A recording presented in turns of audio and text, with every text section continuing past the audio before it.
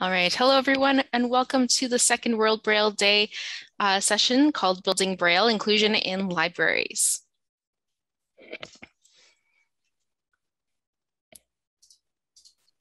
So before we start, as with all online conferences, please follow good etiquette by keeping yourself on mute when you're not speaking. That's the bottom left corner of your iPhone screen, Alt-A on PC, Option-A on Mac.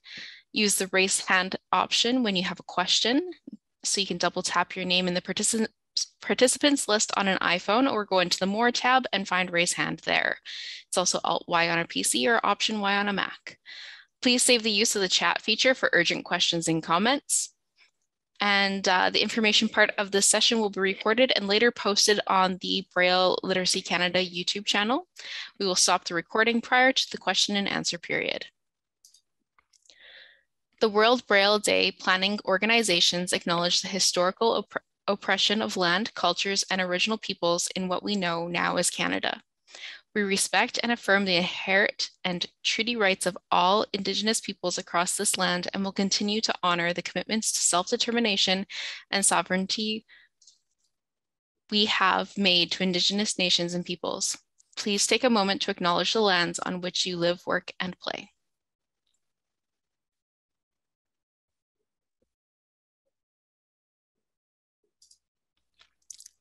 Braille Literacy Canada, the Canadian Council of the Blind, the CNIB Foundation, the Centre for Equitable Library Access, the National Network for Equitable Library Service, and the Provincial Resource Centre for the Visually Impaired had a lot of fun working together and are pleased to deliver this series of events during the month of January in celebration of World Braille Day. And now a quote from Louis Braille himself. Access to communication in the widest sense is access to knowledge. We must be treated as equals, and communication is the way we can bring this about. Braille is knowledge, and knowledge is power. Our presenters today are Jen Jesso from PRCVI, Daphne Hitchcock from Braille Literacy Canada, Kai Lee from the National Network for Equitable Library Service, or NNELS, Rianne Lepere, myself from NNELS, and Lori Davidson from CELA. And now I'll introduce our first speaker, Daphne, to start us off. Okay, thank you, Rianne. Hello there, I'm Daphne Hitchcock. I recently retired from working in the schools as a teacher, TVI, that is a teacher for students who are blind or with low vision. In my volunteer hours, I currently work with Braille Literacy Canada. Libraries and schools go hand in hand, and today we are going to provide for you some really practical suggestions on how to build Braille inclusion into libraries. For our younger readers, we can make available storybooks that are dual media. These are print Braille or Braille print books that when it commercially produced, the print book either has a Braille page, often in clear plastic, inserted into the binding, or they can be a clear Braille label or stickers that are affixed to the print pages. This format of print Braille print, is great for dual media use, meaning that someone who has some usable vision can read the book, and also somebody who is reading Braille can read the book together. A Braille reader or a print reader can read the same book separately or together. And this is great for everybody. Think about grandparents wanting to read to their blind grandchild, or maybe the parent themselves is blind and wants to share a book with their children. It's good for partner reading, it's good for individual reading, and these books are great for story times. So please welcome Jen Jesso to share an excellent example of an inclusive story time with a reading of the book, My City Speaks. Over to you, Jen. Okay, so this is a book called My City Speaks. This is a print Braille book, and so it's a standard print book, but it has Braille added on plastic overlays, so that, as Daphne was mentioning, a print user and a Braille user can read along together. This particular book is called My City Speaks, and it's written by Darren Leboeuf, and illustrated by Ashley Barron. And this book has a Braille overlay that displays what is in print. And in addition, it has image descriptions included in the Braille. So for someone like myself, a Braille reader who's reading aloud, it describes what is in the pictures. Not all print Braille books will have that. So you could also make your own if that is not included. So I will begin reading now. This is our city, and this is a picture, and it's the front entrance. It's a girl in the front entrance of her home, and the girl is sitting on the stairs putting on her shoes, and her father stands next to an open door holding a violin case, and there's a mobility cane hanging on a hook near the stairs, and a purple envelope is tucked in a key hook to the right of the door.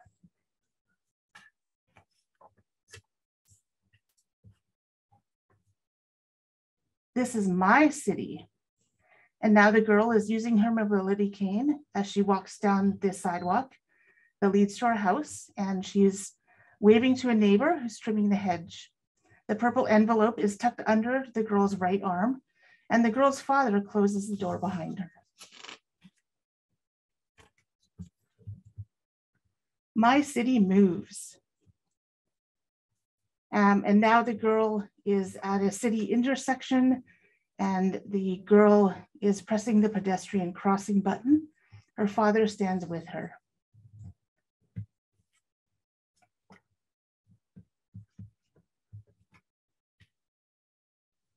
It rushes and stops and waits and goes.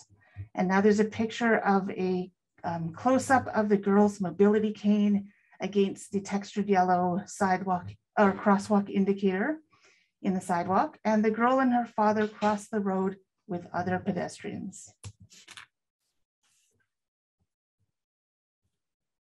My city opens and shuts, and there's a girl now standing on her tiptoes to place the purple envelope into a mailbox bin, and her mobility cane is looped around her upper arm.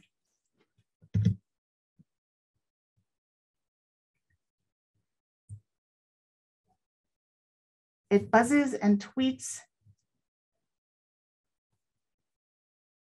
and flocks. And here there's a picture of a girl watering a garden in a raised bed with a hose in a grassy yard, and there's bees and butterflies that are flying around the flowers, and 4 birds sit on a power line above.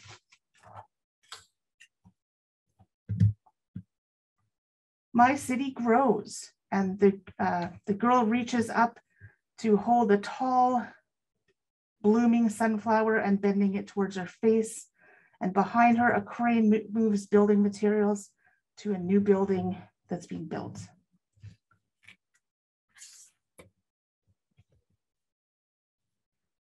My city is busy, and the girl tosses seeds to a group of 13 pigeons and relaxed. And now the girl and her father sit on a park bench, and the father is drinking coffee, and the girl lays on the bench with her head on her father's lap. She's wearing headphones, and the girl's mobility cane and violin case sit next to them on the bench, and 1 pigeon is underneath the bench. My city plays, and here there's a white and black dog jumping to catch a flying disc and works. And here there's a dog walker with 4 dogs on leashes tied to their belt, and they're bending over to clean up from a dog who has just pooped, and one of the dogs is licking the girl's arm.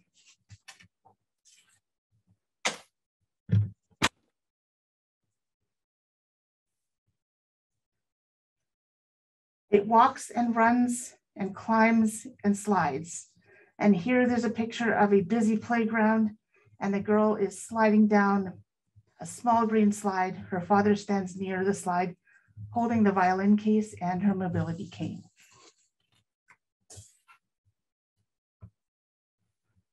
Sometimes it's smelly. And here there's a picture of the the tip of the girl's mobility cane approaching a green compost bin with a raccoon peeking out from under the lid. And there's 3 black garbage bags that lay on the ground beside the bin with flies buzzing above them. Sometimes it's sweet. And here the girl stands in front of the glass case of an ice cream shop, and where she is sampling ice cream from a small wooden sample spoon, and an arm extends over the top of the case holding a sample spoon with a different flavor of ice cream.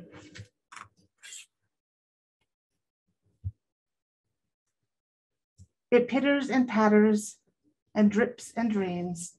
And here the girl and her father shop for fresh fruits and vegetables outside of an awning covered store. And there's a covered patio with a coffee shop next door where a person sits at a table reading a book. And it's raining heavily with water pouring into the storm drain.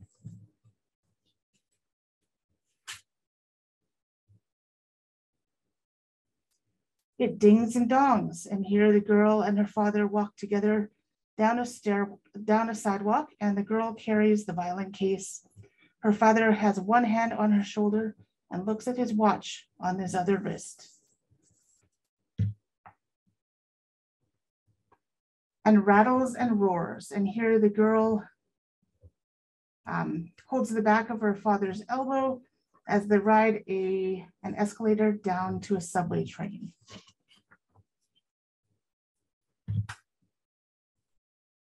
My city speaks and whispers and giggles and sometimes meows. And the girl and her father sit on a crowded subway train. One person is knitting, another plays with a baby. 2 people listen to music through earbuds. One person reads, and one person has a cat in a carrier on their lap.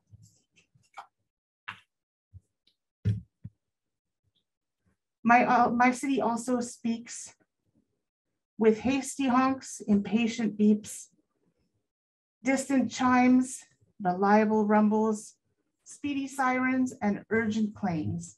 And here the girl holding the back of her father's elbow looks out across a traffic-heavy road, and in the background is a cargo ship on the ocean, an airplane taking off in the horizon, and a clock tower reading 3 o'clock.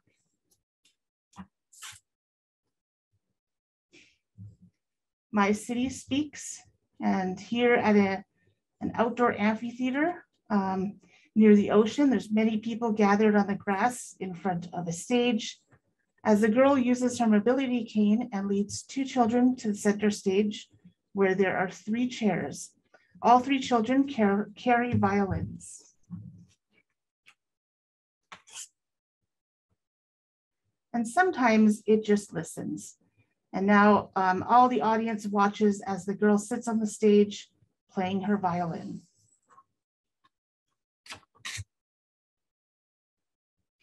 I wonder what my city will say tomorrow.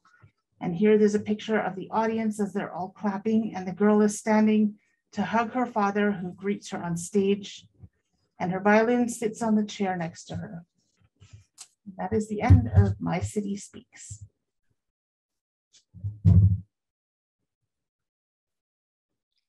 Well, thank you, Jen. That was wonderful.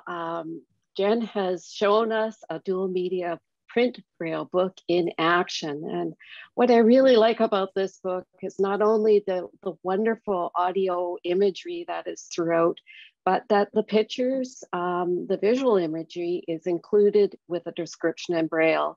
And the information is not too wordy. It provides important content for the listener.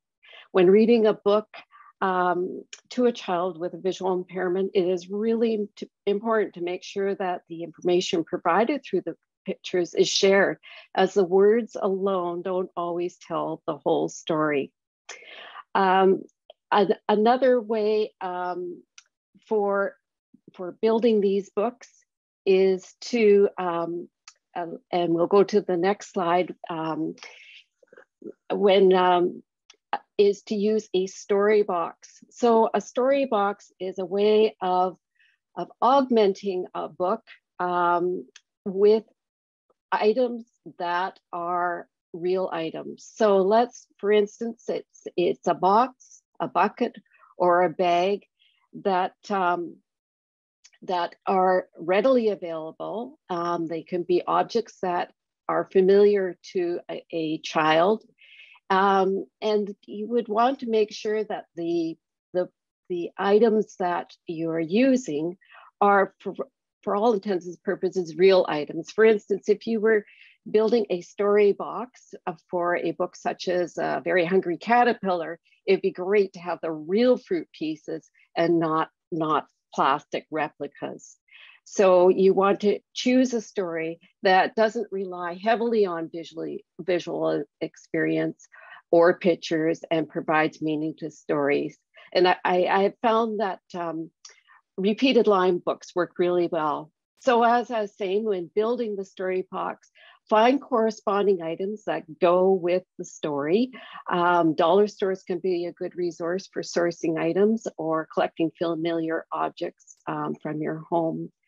And, you know, books, it's really great when a child can read their own book or choose their own book and by identifying the cover. And to add to your story box books, you would want to identify the box or the container that holds the real life items that are part of the story with a tactile representation. So the exterior of the container would have something that the child can feel. So for instance, Pete the cat with his 4 groovy buttons, you might want to put 4 big buttons glued to the box. And when you are looking at building stories, you know, books are meant to be reread and read and reread. And you could approach your book that has a story box different ways. You may want to preview the story with the children, looking at the items in the box before you initiate the reading, or you may want to read the story to the children, and as the items come up in the story and are being discussed in the progression in sequence, you would be giving those items out to the child to explore. Important thing is to allow ample time for the child to handle and figure out what the shape is through tactile exploration. And another thing, if you were rereading the story, you don't always need to present all the items in the box with each reading, maybe just select a few. So why do we have story boxes? Well, these real life items provides hands-on experience with real objects, and that can really help a child develop meaning to words and help them to develop concepts. There are lots of books that are used for story boxes, and to get a good idea of a selection of these, go to Paths to Literacy. This is the website, www.pathstoliteracy.org, Storybox ideas. And there's several pages on that website that discuss story boxes and gives you ideas how to build them.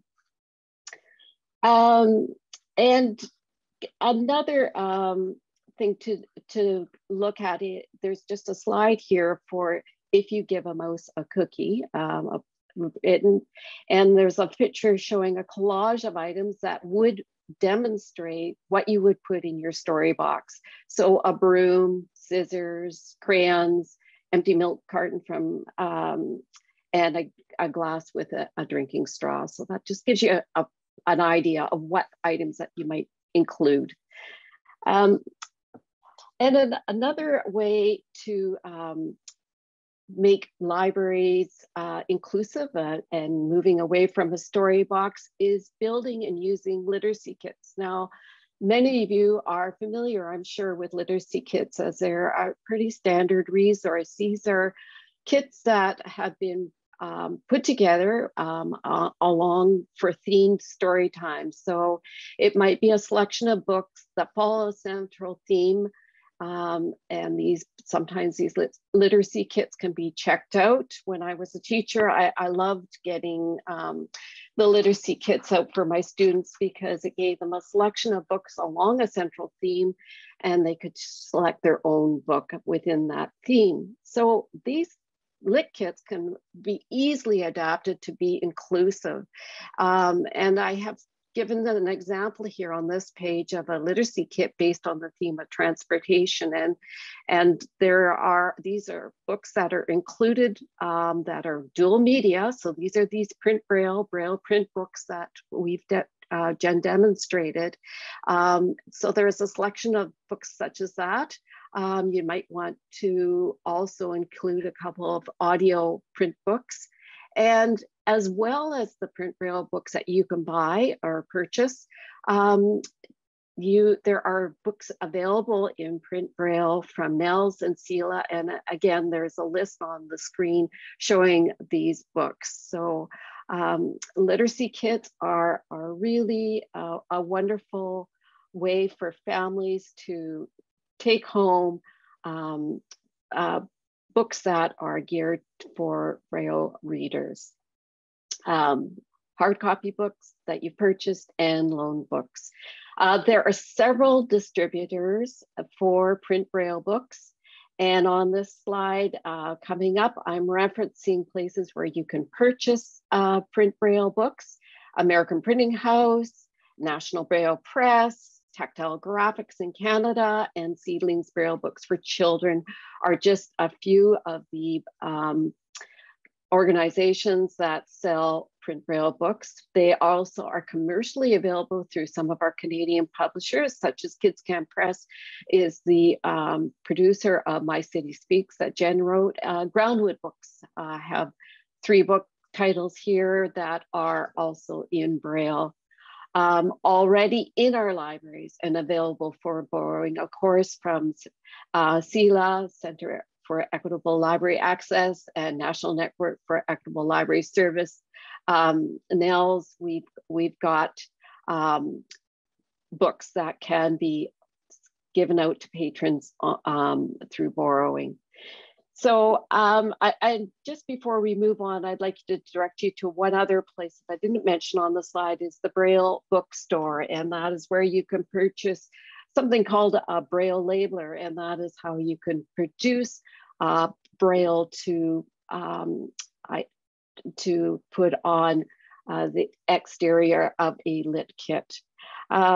So in summary here, there's some things to consider for an inclusive story time. And the most important thing when thinking about an inclusive story time is, and I'll go to the next slide here, that you make sure that you have options for both print and Braille readers. That would be awesome. Also thinking about sign language interpreters and lining them up ahead of time for your inclusive story time. If you're going to use storybox items, use physical objects that are meaningful for tactile exploration. And I really encourage you to use lots of use of image descriptions, giving those pictures more meaning by a brief and concise description. Books that include and promote inclusion and people with disabilities in a positive way are always welcome in an inclusive story time. So with that, I'm going to hand things over to Kai, and he is on. Thank you.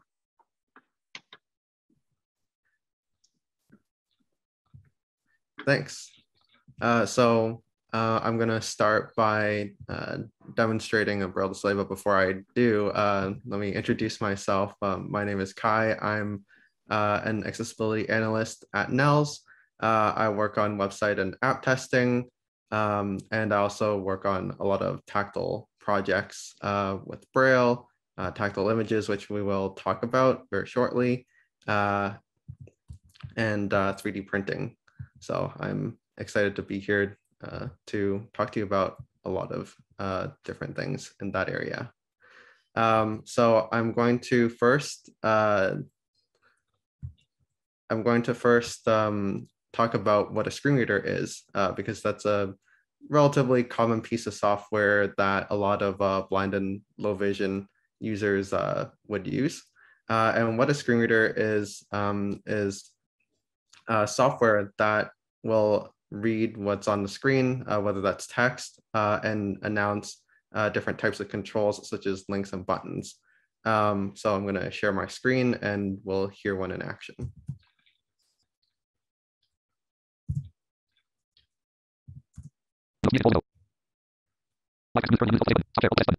So what you're hearing, which might sound like gibberish to you, that is my screen reader. And it's basically reading at about 1,149 words a minute. And I've trained myself to hear that at that rate, but I will slow down the speech so that we can all hear what's going on. So here, Google Drive 50 of Google Chrome 14. let's go to a web browser. Start search landmark. Search landmark. Add the Chrome.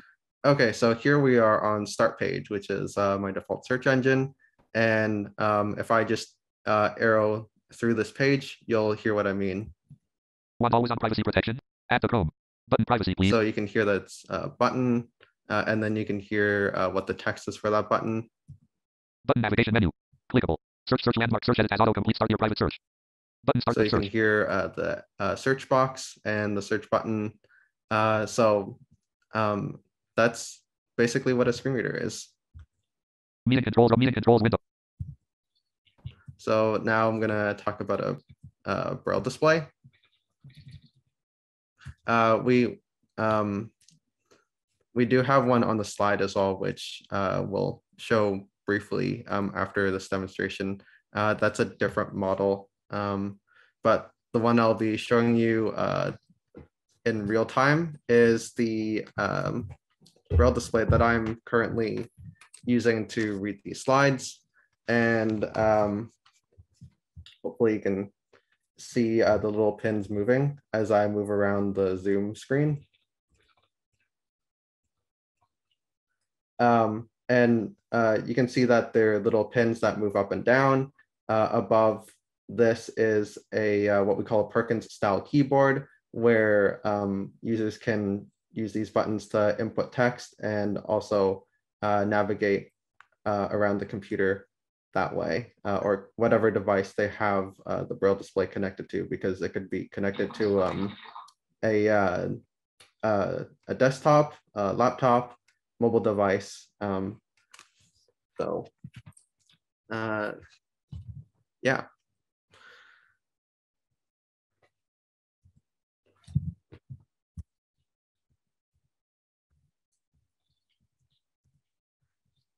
So one thing that I do want to mention briefly, and you'll hear this kind of throughout the whole seminar, is that the screen reader is connected to a Braille display. You do need a screen reader to use one, and the speech output that you hear from a screen reader usually also gets translated into Braille using a refreshable Braille display if it's connected.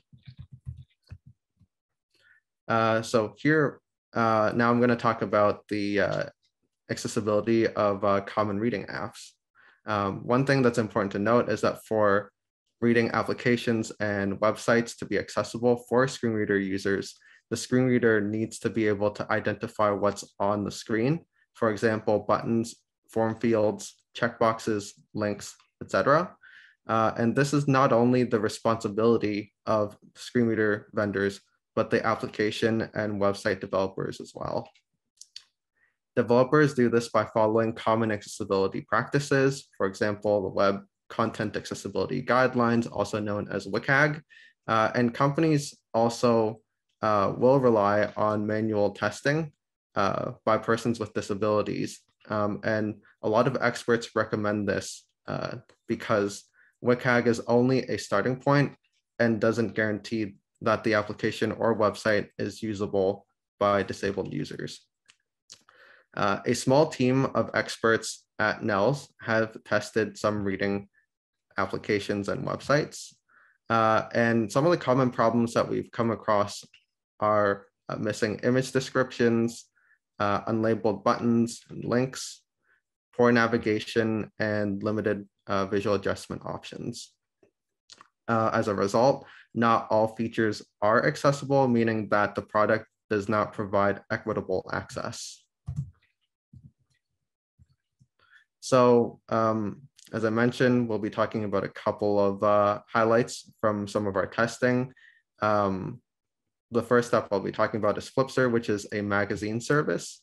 And some of the common problems on iOS, Android, and the website include lack of visual adjustment options, poor labeling of controls. So this might mean that the screen reader user will only hear button, or they will hear some sort of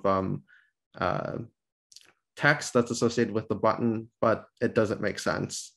And for this particular application, the text view is not set as a default. And so unfortunately, screen reader users can't access the text unless they go in and change the mode every time to text view. And note that the location of these problems differ for each platform. So the next one is Hoopla, which I think most of you are familiar with. It allows you to borrow videos, audiobooks, ebooks, and I think those are the main content types. But some of the common problems for iOS include poor labeling of controls. So for both labeling of the shuffle and repeat buttons. So we have the opposite example where some of these buttons have very lengthy text. And so it takes longer to navigate through because you have to listen to all of that. Another issue is navigation. So lack of headings and the inability to access the reading controls in the reader. Some problems with Android include poor control labeling. Again, we have overly verbose labels, navigation. So in the specific instance, controls disappearing quickly from the screen when playing videos. And for websites, this also includes poor labeling. Example is some of the player controls, navigation, so access with dialogues and keyboard. One of the things to point out is that with screen readers, users generally rely on the keyboard, and when you can't access specific controls on a website or app, then there's just no way to use that functionality, even if the screen reader is able to read those buttons. So navigation is, of course, very important. So what about Libby, another very popular app that provides ebooks and audiobooks for users to borrow. So some of the problems for the website, iOS, and Android platforms include lack of visual adjustment options, again, poor labeling of controls, navigation challenges. The example I give here is incorrect order of buttons. And so, for example, logically, when you navigate through in more of a linear fashion, you might have the rewind, play, fast forward, or something like that. But when all that is out of order and you have play and then fast forward and then rewind in that particular order as a user navigates, it doesn't make much sense. And again, the location of problems differ between platforms. We know that Libby is working on an extensive update, and the NNELS team of experts will be testing upon release. And you can find more information about these and other apps that we've tested and will be testing at accessiblepublishing.ca /reading apps. So now let's talk about STEAM, science, technology, engineering, art, and math. And before I kind of talk about the details and some of the adaptations, I want to share a little bit of background about some blind scientists and some successfully employed blind people who work in these fields because I think it's important to know about them, and all of them are alive today. So here I will be sharing 4, but there are of course many, many more. So the first one is Stuart J. Vermeege, who is a professor of geology and is an evolutionary biologist and paleontologist. And he studies marine mollusks both as fossils and as living creatures. He has taught animal diversity, evolutionary biology, ecology, marine ecology, malacology, the mathematics and physics of organic form, and a seminar on extinction ranging from the introductory to the advanced graduate level.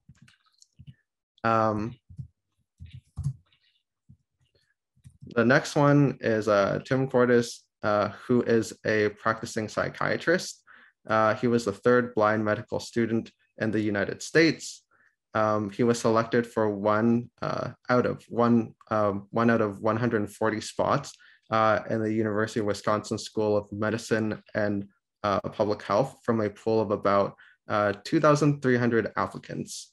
The MD, PhD program that he went to afterwards is even more selective, admitting just 8 out of 200 applicants. And he earned a PhD in biochemistry, making him one of the 193 blind and low vision scientists and engineers in the US to earn a doctorate. Another one that I've had the pleasure of actually talking to and meeting virtually is Mona Mankara. She is an assistant professor in the field of bioengineering. Her lab develops new computational models and methods to obtain molecular level knowledge about surfactant protein systems. And also she has a video series on independent travel where she travels around the world called Planes, Canes, and Trains. And actually that was how I first learned about her.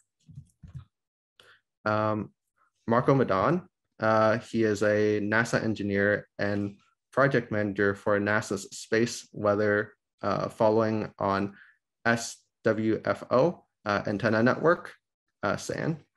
And this spacecraft, which is set to launch in 2025, is designed to monitor weather in space.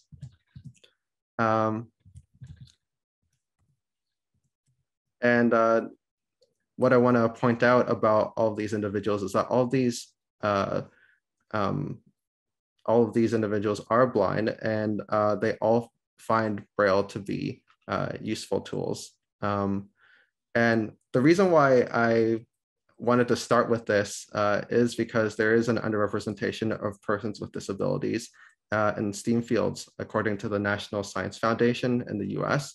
Hence, the need for organizations to offer more opportunities in STEAM. So what can libraries do to make these activities more accessible? Libraries can provide more opportunities to engage in STEAM with certain activities by making them accessible non-visually. Some things to think about would be to encourage people to use other senses rather than sight, just sight to make observations. So think about the changes in odors from a chemical reaction or encouraging tactile exploration. Make available tools to make STEAM more accessible. So Talking Lab Quest, which is a tablet or a device, handheld device that connects sensor probes, that you can connect sensor probes to them and be able to take measurements independently and have them announced auditorily and be able to ultimately collect data. So Braille caliper, which we'll show a picture of very shortly, tactile drawing boards, etc. Include accessible books and materials that are STEAM focused, especially in Braille and with tactile graphics as part of your collection. Include STEAM kits and toys adapted to be accessible as part of your collection. For example, one of my favorites is Snap Circuits. Ensure that your makerspace is accessible, and we'll be talking about that today. So I'll pass it over to Rianne to give a brief picture description for the next few photos. Thanks, Kai. This is a photo of a tactile or a tactile and Braille caliper. It is a 30 centimeter long, only we're seeing a part of it, yellow ruler with 2 forks sticking out of the top and a sliding yellow bar along the ruler part. And it is measuring a piece of pipe. And there's Braille that is along the top, and then there's also Braille that kind of slides through pins when the measuring tool itself is moved around. And this can be purchased from several places, including Tactile Vision Graphics, Maxi Aids, National Braille Press, and the Perkins Shop. And then on this slide, we have tactile drawing boards. We have a sensational blackboard pictured here with a piece of paper with a sun, house, and tree on a hill drawn. And there's a regular ballpoint pen on top of everything. So tactile drawing boards such as sensational blackboards, the Sewell raised drawing kit, the Draftsman, the Tactipad, and the Intact Sketchpad are great additions for your libraries. And Kai, over back to you. Thanks. So what are makerspaces? Makerspaces are collaborative spaces in facilities such as libraries, schools, and other private and public facilities that allow kids and adults to build and share their own projects and gain hands-on experience with tools and STEAM concepts in a practical way. Often, this contains equipment like 3D printers, CNC machines, laser cutters, sewing machines, music instruments, and recording equipment, soldering irons, etc. But not all facilities have all these machines. Some may only have a 3D printer.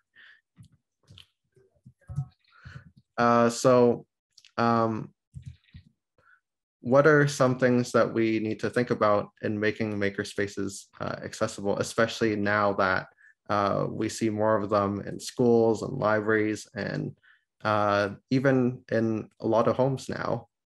So the first thing to think about is the plan for universal access. For example, thinking about ensuring that there's enough space for mobility devices to move around. But in terms of looking at specific things for blind and visually impaired makers, we want to think about making sure that the equipment is accessible as possible. So looking at the software that works with visual enhancement software, screen readers, controls on hardware tools, making sure that they are tactile, and also looking at the output from the hardware tools that can be accessed accessibly. But the main thing to really take away from this slide is to consult with disabled makers to learn what tools, techniques, and strategies allow them to be independent, and remember that not all people's needs are the same. And also remember that some disabilities are invisible or are temporary, so don't assume that an accessible space is not needed. So we'll talk about 3D printing and kind of apply some of the things that I talked about last slide by looking at how we can adapt 3D printing, starting with the process.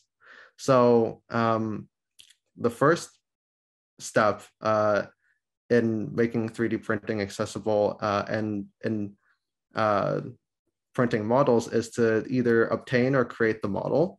And if you are creating the model, you have to be aware that most CAD software is unfortunately inaccessible to screen reading software.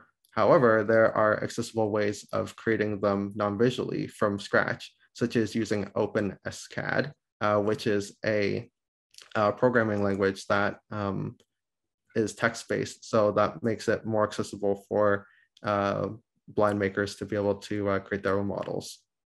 So the next step in this 3D printing process is usually to slice the model.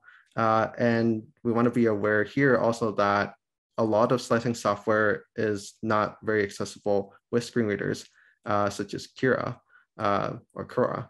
However, the ones that I've tried that do work pretty well is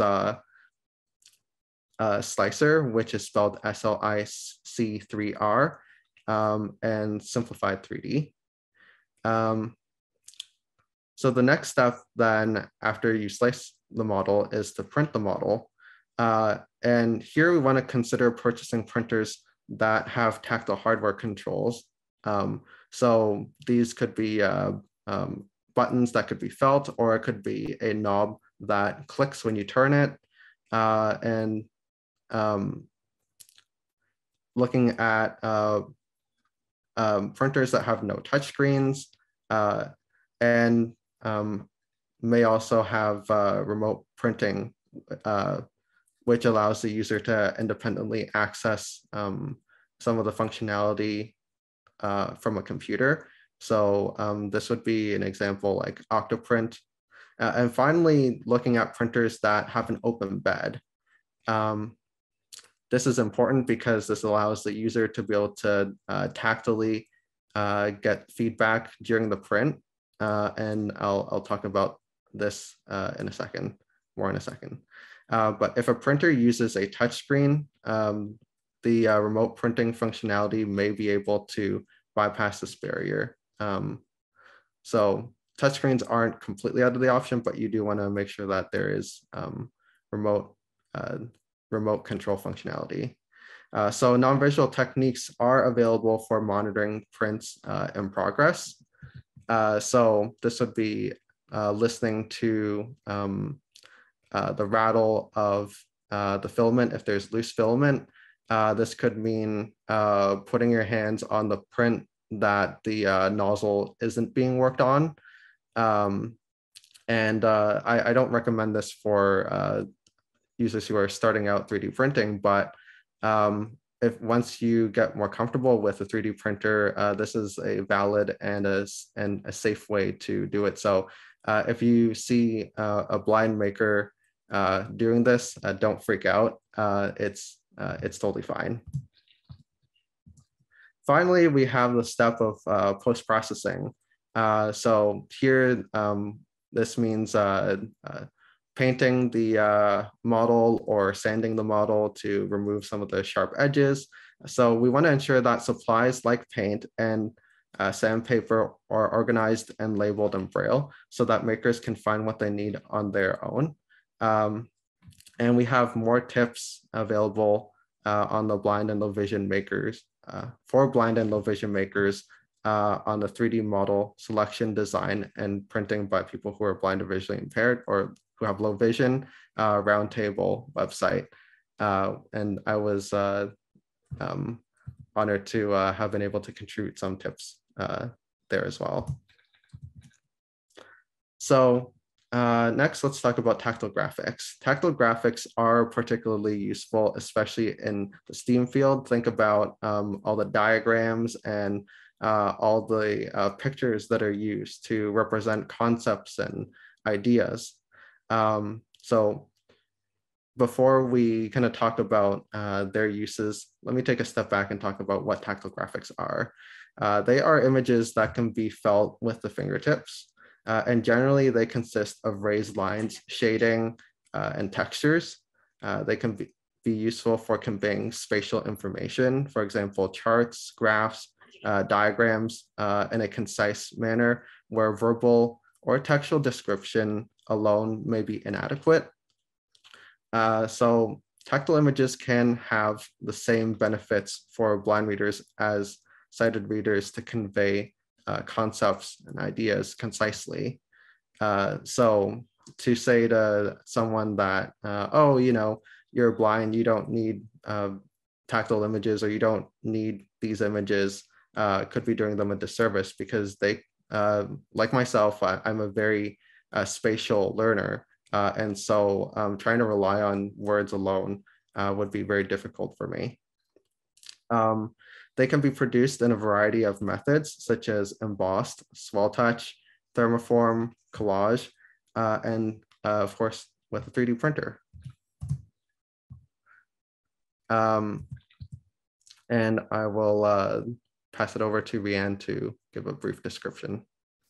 So here we have an example of swell touch, and this is there's 2 pages here. The bottom left is a bar graph that shows different textures. Most of them have 2 different portions of textures per box, and then an unshaded portion. And this is showing the makeup of muscle fiber types in different subjects.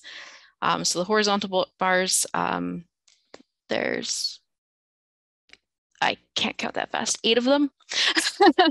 And they show the proportions of each texture and shade differing in the length for each bar. And then there in the top right picture, there is a legend with Braille text and then little samples of each texture and letters corresponding to the Braille labels to explain what each texture is. And Kai, back to you. Thanks. So there is a misperception that it's only used in education, but it can be useful in other settings, such as leisure. So think about fantasy maps, coloring books, picture books, etc. And, you know, we talk about the book famine and how there aren't a lot of accessible books. We're kind of in the same situation here with tactile graphics. And I think some of these reasons might be because people don't understand the importance of tactile graphics. There might be a lack of training to teach readers to interpret them successfully. And of course, there's poor design. So poor design makes images difficult to interpret because it could be cluttered. There might not have well-placed labels in Braille. They might be missing text descriptions to provide the context for what you're looking at. But one way to tackle this tactile graphics famine is to increase the availability of well-designed images in public libraries. So some books have tactile graphics in them or are made entirely of tactile graphics. This is an example of a print Braille book with graphics included. And I'll pass it to Rianne to give a brief description. So in this title, This Is How I Know, 4 tactile graphics are used to indicate the changing of the seasons. In this case, leaf is paired with a Braille image description in both English and Ojibwe, so the reader knows the leaf is a fall orange color, and the description is a leaf with a vein through the center and a thick textured stem, and then there are small lines protruding from the outline of the leaf itself, because pokey. And you'll notice in the tactile image compared to the print image that there are fewer veins going through the leaf itself, so that they're easy to discern, as well as the little spikes coming out of the edge of the leaf itself. There are fewer of them so that it doesn't become cluttered. And back to you, Kai. So we've been talking a little bit about leisure with tactile graphics, and you've just seen a book. But let's switch gears a little bit and talk about adapting games. So traditional board games are available for purchase, or they can be adapted. And some games that have been made accessible include playing cards, Uno, Crazy Eights, checkers, Monopoly, and others. There are games though that are already accessible without any sort of adaptation. Some examples are Jenga, dominoes, and etc. And if you are adapting Braille, or if you're adapting these games, consider including Braille or tactile indicators that can be put on the boards and cards. And depending on the game, you may need to use textures as well. So think about game pieces such as Connect 4. You can adapt it by drilling a hole in the center of it for one color to identify it. Or what I did growing up was stick Velcro on one of the on only the pieces that have a particular color. So what about video games? Video games can be made accessible through text-to-speech by using screen readers and audio cues. For example, Mortal Kombat, Sequence Storm, Hearthstone, Last of Us Part 2. And text-heavy games, of course, can be accessible to screen reader users, and by extension, Braille display users. A database of games that are accessible for the blind and visually impaired can be found at audiogames.net. One of the games that we like to play a lot at NNELS is Jackbox Games, which is a mainstream online mainstream online games for partying. Some of them that we found to be accessible is Whiplash 3 and Talking Points and Blather Around for Party Pack 7, in Jackbox Party Pack 8, Pole Mine, Job, and Wheel of Enormous Proportions. Some really great stuff there. So now I'm going to pass it over to Lori to talk about accessible book clubs. Thanks, Kai. So my name is Lori Davidson. I'm the Executive Director at CELA, the Center for Equitable Library Access. So I'm going to do an overview of how your library might be able to think about when you're offering book clubs to make them inclusive and accessible. So there are many ways to make your book clubs inclusive, and you can use resources such as those from CELA as well as NNELS to make your book clubs more inclusive. So the first thing always when you're thinking about a book club is to think inclusion first, and also to realize that book clubs do more for members than just discussing the book. It allows members to learn new things through discussion. If you are reaching out and attracting people to your book clubs that have a range of disabilities, the book clubs can offer peer support related to their disability. And then there is also community involvement. And this can lead to interest in services from other community organizations, such as the Canadian Council for the Blind, Braille Literacy Canada, or the CNIB. So I'm going to go through 4 things to think about when you're thinking about accessible book clubs. The first is getting started. Second, promoting and recruiting members. The third, choosing and getting books. And the last, we'll just go over some best practices for moderating the meetings. So to begin, we're going to talk about getting started with accessible book clubs, and so some of the things to think about around time and meeting platform. So one of the questions to ask yourself is, what time of day works best for your members? Are you looking at attracting people who are available in the day, or are the folks that you're attracting working in the day and might prefer an evening meeting? You also want to consider whether you're going to be offering virtual book clubs or in-person book clubs. If virtual, you might want to consider what devices your members have. If they have computers, tablets, phone only. If it is phone only, you want to consider about long distance charges and making sure that you've got a way of phoning into your virtual meeting that doesn't have long distance charges. You may want to consider in advance of your virtual meetings to provide training, particularly for those people who may not have experience with virtual meetings. And then you want to also, for your virtual meetings, set your guidelines about how you'll be using hand raising, chat. Will members be able to be unmuted and just be able to speak aloud? It's also always a good idea to tell members to mute themselves while someone else is speaking. Many people will be using screen readers, and hearing screen readers can be distracting to the other members in the group. If it's in person, you want to think about choosing a location that is easy to get to by public transit and has accessible parking. You want to also make sure that there's elevator access and accessible washrooms, as well as making sure that there's room for guide dogs. All of these things need to be considered when choosing a location. The room itself should be laid out with clear pathways to chairs. If you're offering food, you want to make sure there's clear pathways to the food table, to the food tables, as well as clear pathways to the doors. So you want to be careful of any tripping hazards. And of course, considering space needs for wheelchairs, scooters, and walkers. The next area to talk about is promotion, recruiting, and communications. So obviously your aim is to have an engaging discussion. So you need enough people to maintain it, and you want people who come to your book clubs to come back.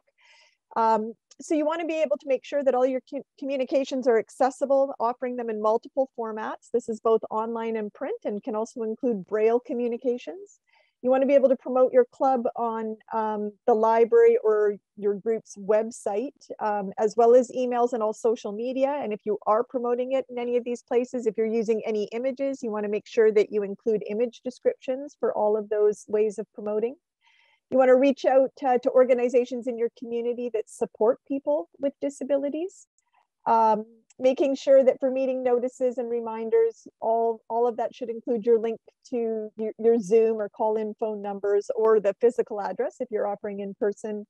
And of course, you want to, within your library or organization, assign someone to keep all of the members' contact information up to date, and to make sure that you take attendance as well when the book club is actually being run.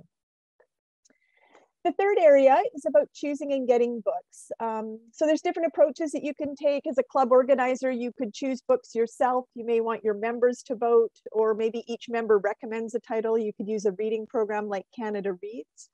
It's a good idea to set books 6 months or a year ahead of time. This gives everybody lots of time to get copies in the format that they need. So sometimes the availability of accessible formats can take a while to get produced, and so you want to make sure that people have that lead time to be able to get their hands on the format that works for them.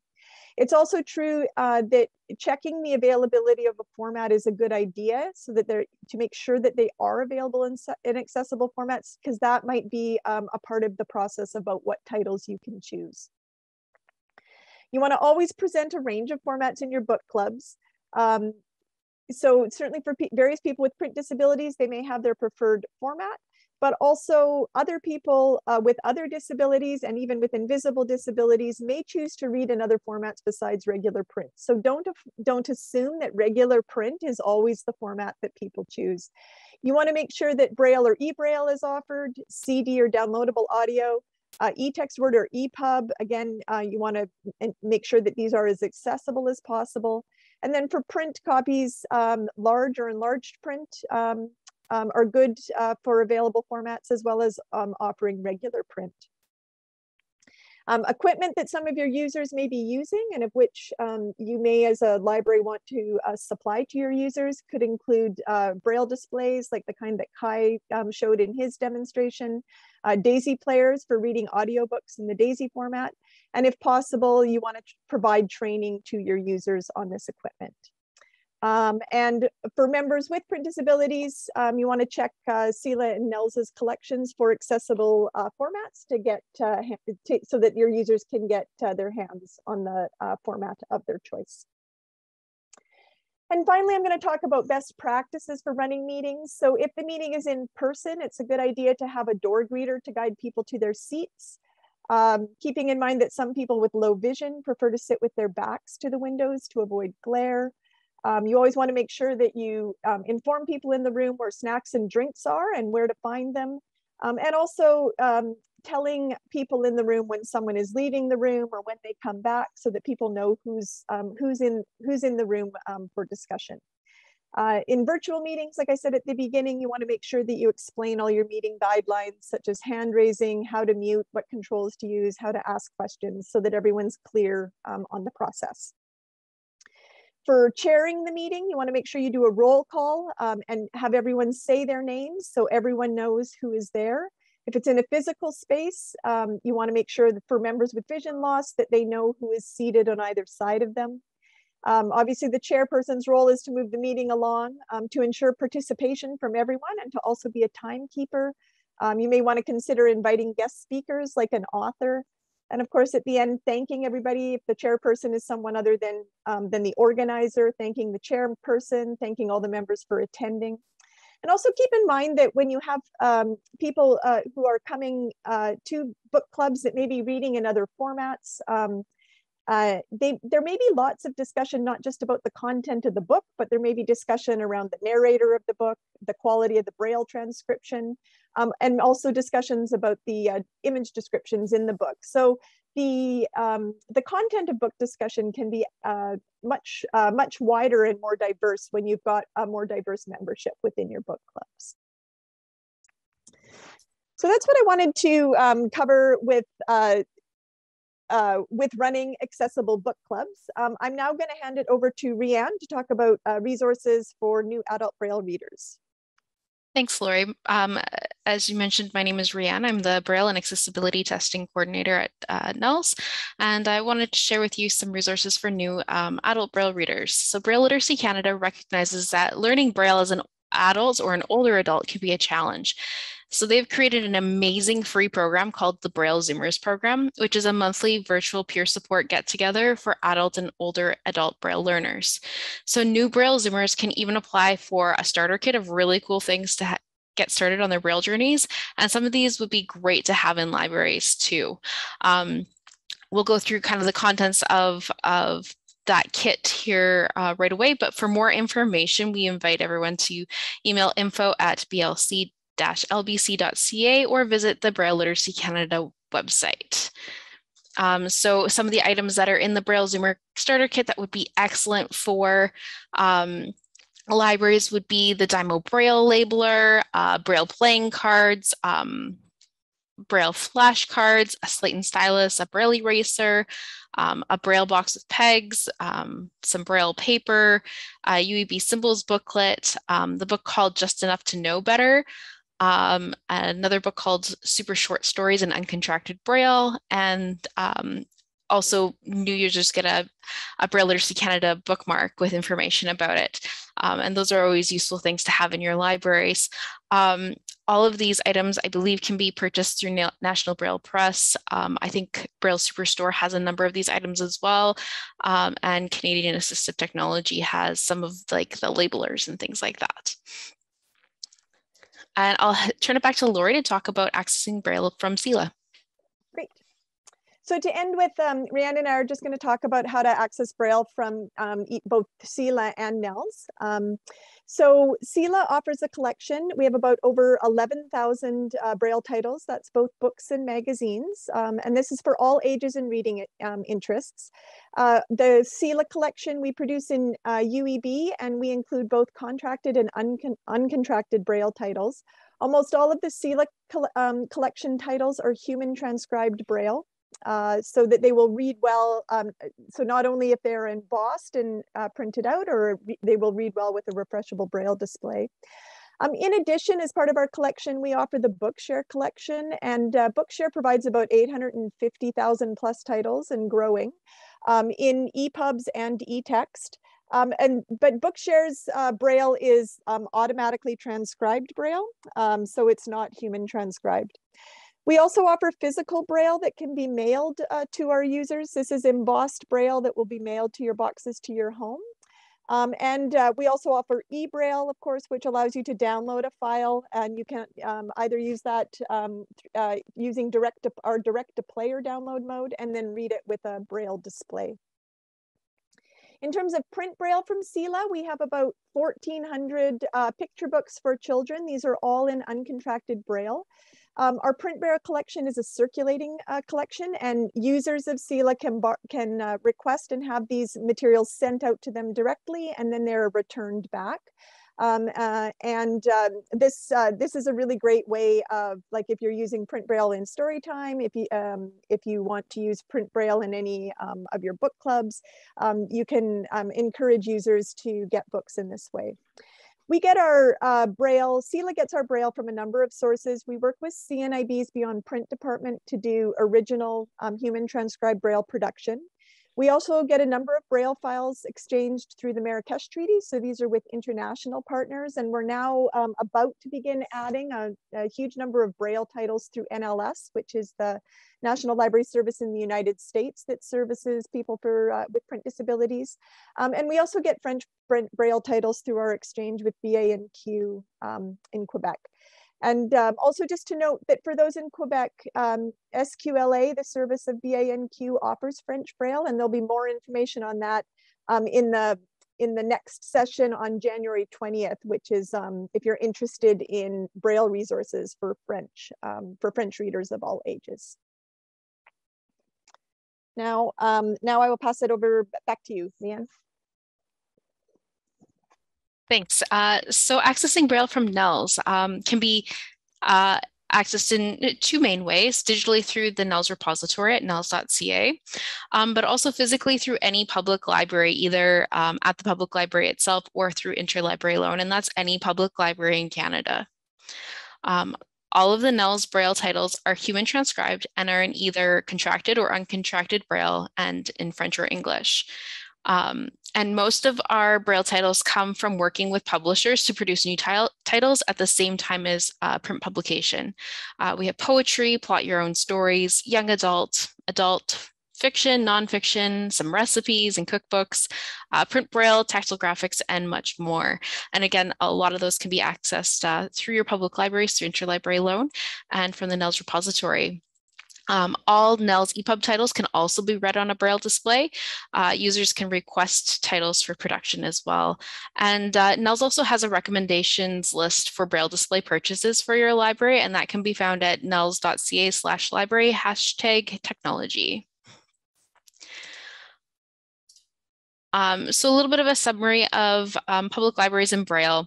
So libraries may borrow Braille titles or download eBraille titles for their patrons or for use in their library. And they can highlight to their communities that they have access to a Braille collections. They should encourage all staff that and that they're encouraged that all staff are made aware of the availability of Braille content at their library and how to access it from other places. They can create Braille signage and include Braille labels on audiobooks and movies, especially those movies with audio descriptions. Libraries can help promote access to Braille to schools. They can include Braille activities and programming such as storytime, STEAM, etc. They can run inclusive book clubs, and they can support adult Braille learners by reaching out to Braille Literacy Canada and pointing them in the right direction, as well as having Braille support materials in their libraries. And if you're looking for more opportunities to learn about making your library more accessible, you can visit accessiblelibraries.ca for more information. So on behalf of Braille Literacy Canada, the Canadian Council of the Blind, the CNIB Foundation, the Centre for Equitable Library Access, the National Network for Equitable Library Service, and the Provincial Resource Centre for the Visually Impaired, thank you for celebrating World Braille Day with us. We're going to stop the recording and allow for a short answer period.